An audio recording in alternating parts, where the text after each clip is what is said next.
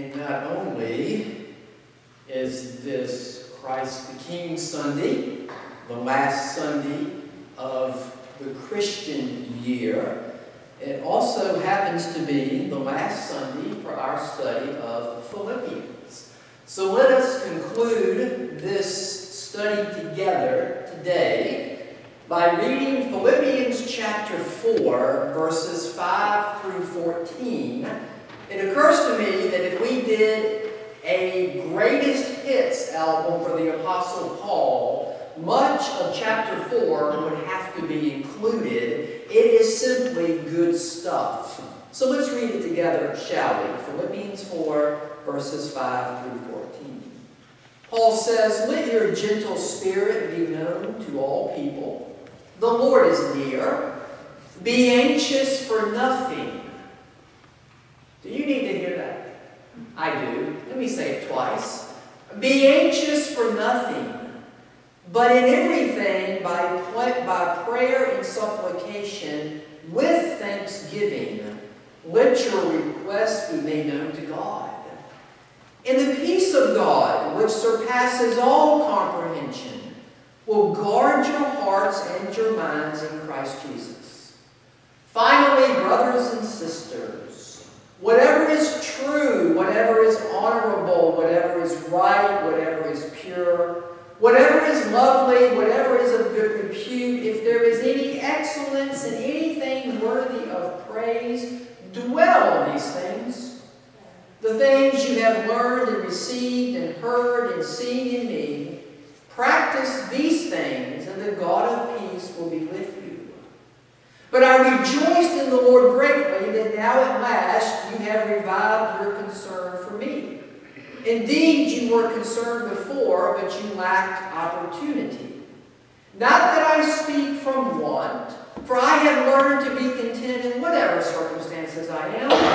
I know how to get along with humble means, and I also know how to live in prosperity. In any and every circumstance, I have learned the secret of being filled and going hungry, both of having abundance and suffering need. I can do all things through him who strengthens me. Nevertheless, you have done well to share with me in my affliction." This is the very much needed Word of God for us, the people of God, on this Christ the King Sunday. Thanks be to God. And shall we pray? Holy God, I confess to you, and I suspect that there are other folks that would share this confession. I confess to you a bit of COVID fatigue today. I confess to you COVID anxiety today. And I ask, Holy God, that you might speak to us, not just me, but to us through the preaching of this text today. You are, Paul says, the God of peace. And we Christians should be able to experience that peace no matter our circumstances. Help us to do that today. Help us to do that in the here and now. And help us to do that when the benediction is given in just a very few minutes. Help us to experience you, O God of peace, in the week to come. And it is in Jesus' name. It is in the name of Jesus the Christ, the King of all creation, your Son, our Lord, that we pray unto you this day. Amen. I had a light bulb moment last Wednesday in the Walgreens parking lot right here in Ahoskie. It occurred to me that when I read the Bible, I read the Bible primarily with you in mind. Not a bad way for a preacher to read the Bible, but when I read the Bible, I'm thinking, what from this text can I offer to the folks of First Baptist Church of Ahoskie that will assist them in strengthening them in living for Christ in the week to come. I also read the Bible because I'm trained to read the Bible this way. I also read the Bible from a historical perspective. That is, I ask myself questions like this: where is Paul? When is Paul writing? What is Paul doing? What was the church like in ancient Philippi? And I hope that this method of reading the Bible, at least most weeks, I know every week isn't as good as the previous week, and I know that we preachers have ups and downs just like tennis players do. But I hope that most weeks, the way that I read the Bible provides you with consistent preaching Sunday in and Sunday out.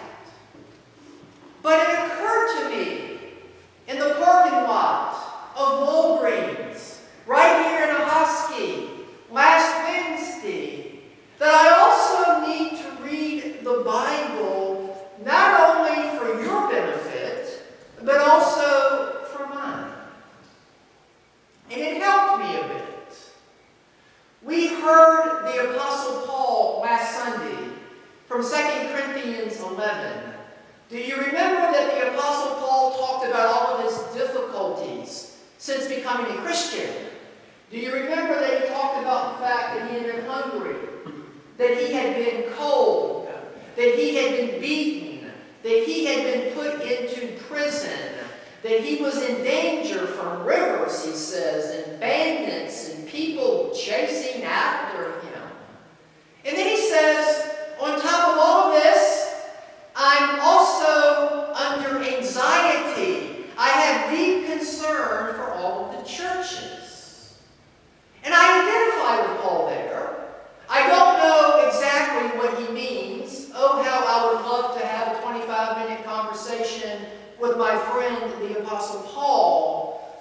But as a pastor since I was 25 years old, I identify with Paul's anxiety for the churches. I've experienced anxiety in every congregation that I have been. I have learned through the years that there is a certain loneliness that goes with my position. It took me a while to learn this, but this loneliness is mine and mine alone. I really cannot share it with my family. I really cannot share it with our deacons and our leadership. I really cannot even share it with other staff members. There's a certain loneliness that I experience from time to time as the senior pastor of the congregations that I have served through the years. And FBC Ahoskie is no different.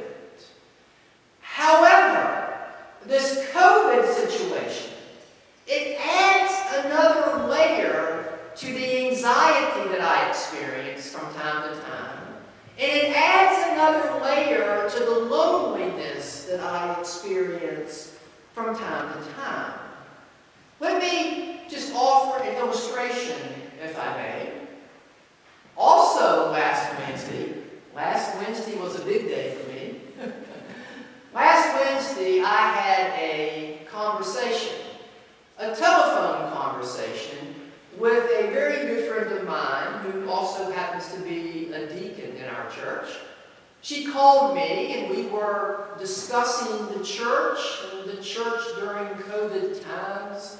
And she said to me, she said, "Well, Trey, how are reservations for worship this Sunday?" And I said to her, they are exceptionally low.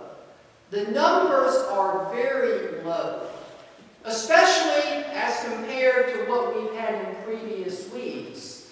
And what troubles me is I do not know how to account for the very low numbers for sanctuary worship this Sunday. If I somehow knew exactly why it was, I think that would help, but I don't.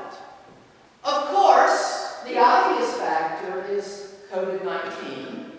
We had to call in-person services off last Sunday because we had some of our folks who were exposed. They are fine now. They are doing great. We've had no sickness as a result of it. But our church has decided to err on the side of caution if we're going to err. So there was no in-person sanctuary worship last Sunday. Maybe that's part of the reason. Word on the street is, I've heard this, word on the street is that the pastor of First Baptist Ahoskie has COVID, and he does not. I had a close call with it, but I am more a believer than I ever have been in the mask. I had my mask on, my hairdresser had her mask on, and I did not catch COVID. Even if I did, I would probably be okay, but I spend a good bit of time with my 70-some-year-old mother, and I don't want to pass it on to her, so I'm very, very careful. So there are rumors on the streets. I understand that. Of course, COVID numbers are up. They are up everywhere. And I venture to say there's not a single person underneath the sound of my voice that doesn't know a person who has had COVID. And we have had several cases of it within our congregation. So no doubt there are concerns about this. And perhaps that is why I'm looking out today at just a handful of people. However, and if that's the case, it's all fine. It's all good. We can deal with that. No problem. Understandable.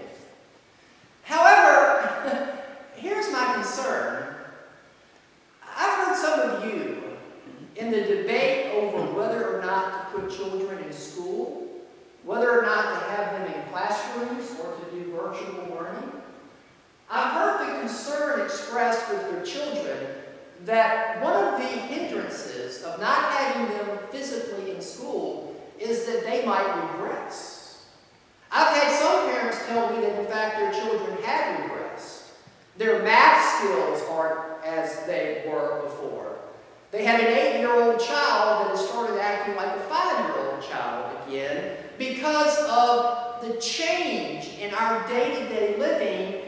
And one mother said to me, both of my children have regressed, and I have too. How can we not regress some during this time?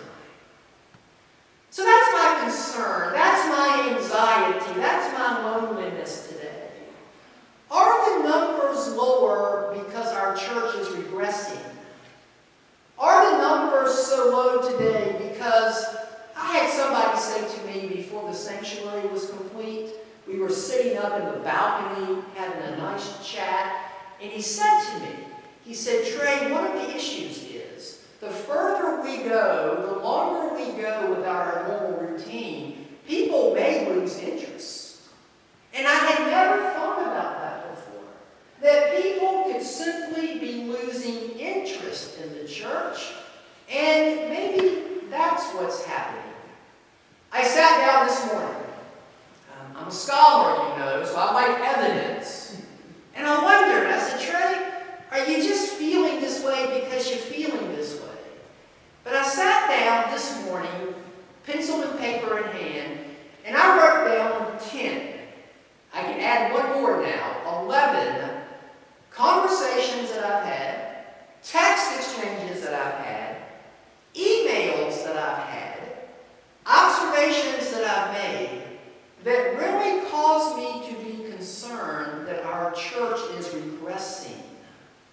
That all the progress that we've made, that all the ground that we've covered, we're losing some of that. I hope I'm wrong. I hope the issue is just COVID concerns. But it is my concern on this Christ the King Sunday. I have watched this through the years, and I'd like you to hear me say this, even if it's uncomfortable for you to hear. I have watched this through the years. I've noticed it in my own life, and I have to guard against it in my own life. The human heart can quickly harden towards the church. The human heart can quickly harden towards the church. And before you know it, people are saying, to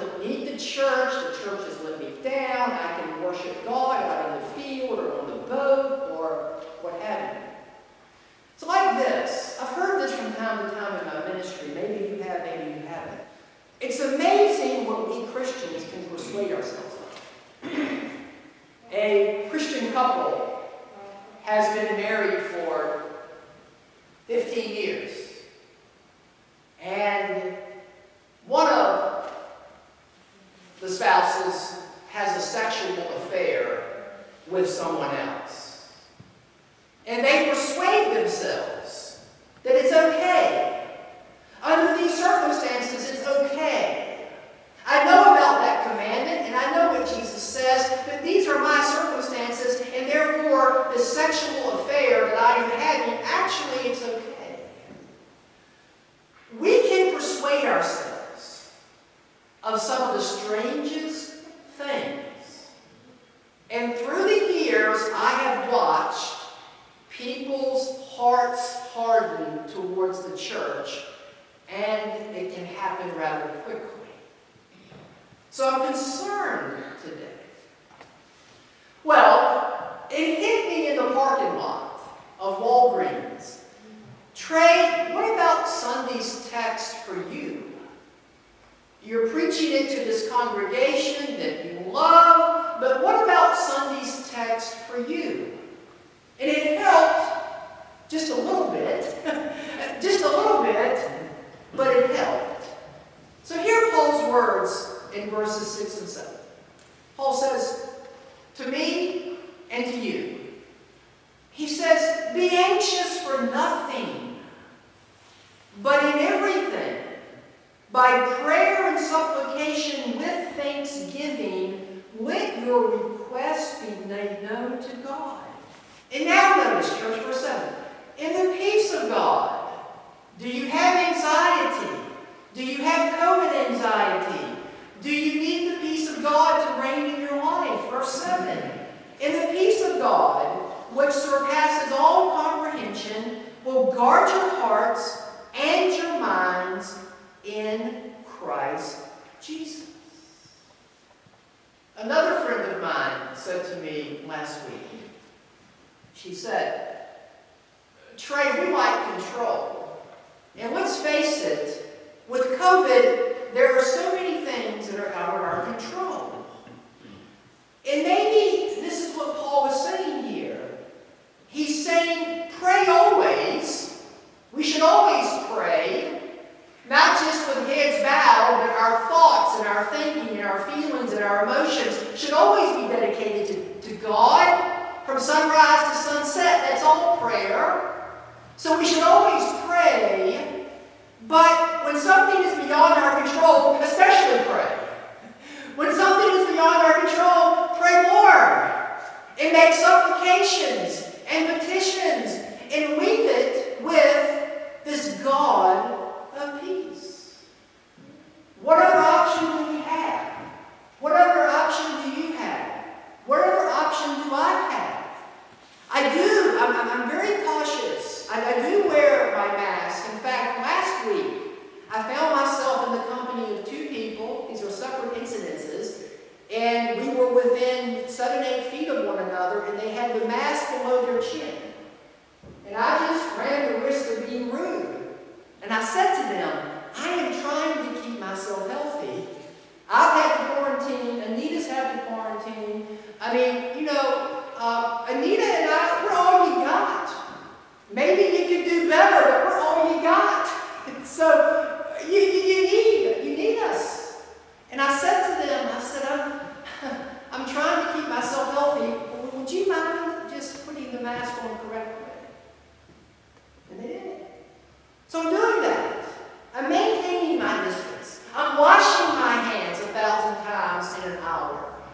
I'm doing all those things. And what else can I do? Leave it to God, Paul says. I'm a faithful pastor. I bet you whatever criticisms you have, I bet whatever critiques you have of my leadership over the past 3 years, I bet you one of them is not sloth. I bet you one of them is not laziness. Because for all of my faults, I am not that. I am faithful. And so, everything else you see is beyond my control. Now, look at what Paul says next. He says, in order to experience this God of peace, Paul says, look to my example. Check out verse 9. He says, "These things you have learned and received and heard and seen in me." Now notice this, church.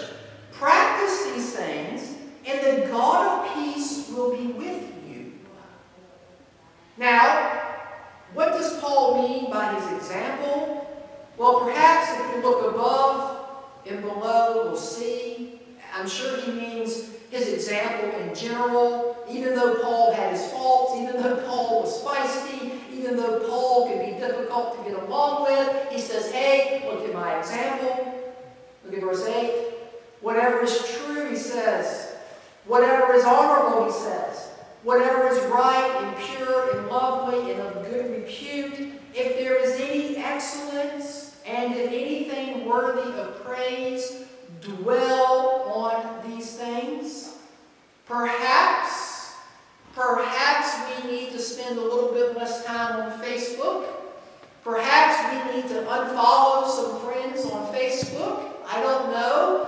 But Paul says that we're to think about godly things. We are to put in our mind holy things. We are to fill our souls with Christ-like things and honorable things. And when we do this, you see, it helps us to experience the God of peace. And then notice verses 11 and 12, or pick up in verse 12. Paul says, "I know how to get along with humble means, and I also know how to live in prosperity. In any and every circumstance, I have learned the secret of being filled and going hungry, both of having abundance and suffering need. I can do all things through Him," probably Christ, but Christos is not in the earliest manuscripts. Autos is Him. But probably Christ. "I can do all things through Christ," on this Christ the King Sunday, "who strengthens me." And Paul says that he's learned to be content in whatever circumstance. He's learned to be content when the church is up and functioning on all cylinders. And he's learned to be content when it's going through the valley of the shadow of death. He's learned to be content. And so, if I'm reading Paul correctly, maybe more for me today than I am for you. If I'm reading Paul correctly, we experience this God of peace when we lay our concerns with God, when we fill our minds with holy things, and when we learn contentment that comes through our relationship with God through Christ. And so I ask you this morning, as your pastor, those of you that are in the sanctuary, those of you that are joining by Facebook Live, those of you over the radio station, those of you who will tune in later, I ask you, I've shared with you my anxiety, and some of this is uniquely mine. This experience that I have as pastor is uniquely mine. It goes with the territory. I embrace the cross. I've learned that through the years. It's mine.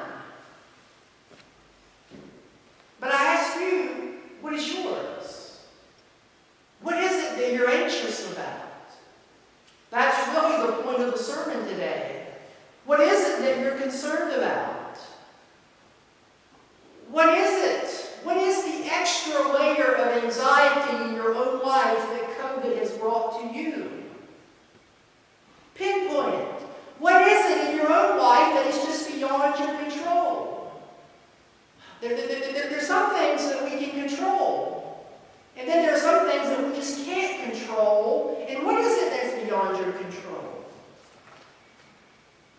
For me, it is this anxiety that I have over our congregation right now. Do you know, can I ask you, do you know the amount of labor? Do you know the amount of investment that I have put into this place? Some of you in my inner circle, you may know, but I don't think even you know. You have paid me for 3.5 years of labor. You have paid me for 3.5 years of labor, and I've given you 5.5 or 6. And I would have it no other way. I love it. I like it. I know one speed. I've tried to take my foot off of the gas pedal from time to time, and I just can't operate that way. I've tried to take a day off, and this doesn't function for me.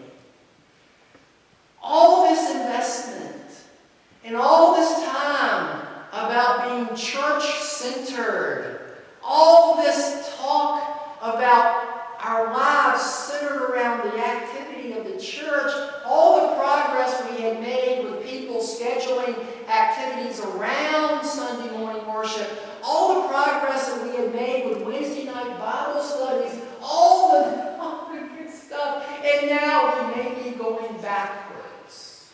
We may be regressing like an 8-year-old child acting like a 5-year-old child. I so hope I'm wrong.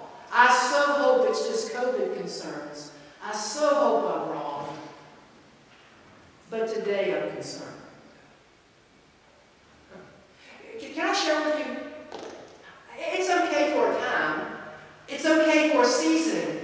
But I don't want to, long term, I don't want to be your living room pastor. Long term, I don't want to be your kitchen pastor. Please, if I'm in your bedroom, get me out. Long term, I don't want to be your bedroom pastor. It's okay for a few more months if I have to live with it. But long term, that's not what I want to do. And I'm just seeing things and hearing things that indicate to me that more and more of our people are getting comfortable with doing church quite differently. And I simply do not like it.